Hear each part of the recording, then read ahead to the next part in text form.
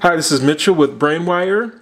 In this video we're introducing our TL1838 infrared receiver module.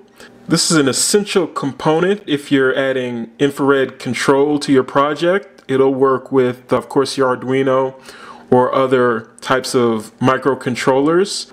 This module is based on the TL1838 infrared receiver. It operates at 37.9 kilohertz, which means it's going to be compatible with almost all infrared remotes that you choose to use with it. It has a receiving angle of 90 degrees and a range of up to about 18 meters depending on your conditions. This module can be integrated into your projects very easily.